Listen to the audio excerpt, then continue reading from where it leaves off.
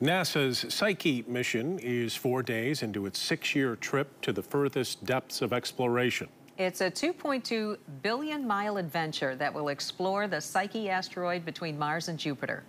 Our Community Affairs Director, Casey Jones, was in Cape Canaveral for the launch and introduces us to a local woman who helped get it off the ground. There are jobs that have us shoot for the stars. Here we go. Some that create a universal feeling of achievement. 6, 5. But there are few where both are felt deeper than what Lindsay Smith experienced as she watched the Psyche mission launch on Friday. Oh my God. Leading down to those final seconds before launch, it really hit me that it was all real and really happening. With about 30 seconds left, I started to get pretty emotional, and then, you hear everyone counting down that there's only 10, 9, and yeah, you start to see the smoke billowing out of, out on the ground, and then you have liftoff, and then you see the flames, and then the sound hits you, and it is just a surreal moment. And yeah, I was just trying to take in every little bit that I could. Smith is a 2017 Comstock Park graduate who became an aerospace engineer at the University of Michigan. She's now a systems engineer at Jet Propulsion Laboratory, JPL, working on the Psyche spacecraft since 2019.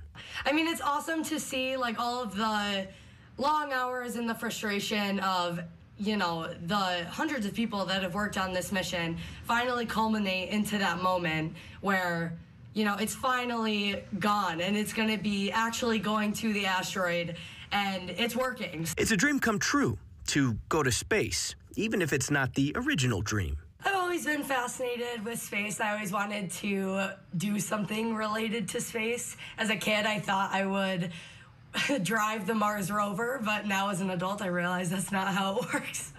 The Psyche mission will travel 2.2 billion miles over the next 6 years to the 16 Psyche asteroid, a body made of mostly metal that could help scientists like Smith learn more about early planetary formation.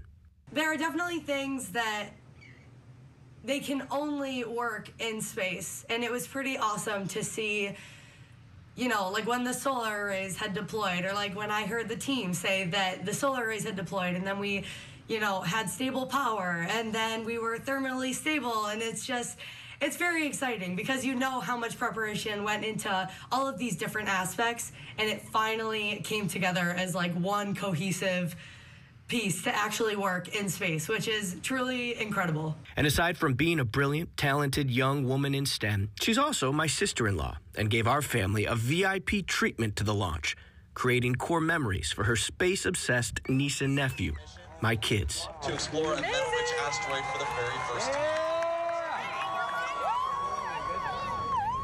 An out-of-this-world experience for all that has us psyched for what's next, both for the spacecraft and Smith. Later, I watched the video back of the Psyche separation, and that moment was honestly pretty sad.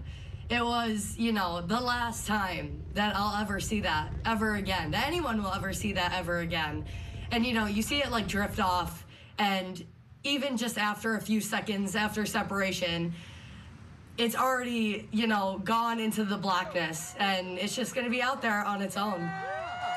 For News 8, I'm Casey Jones, connecting with community.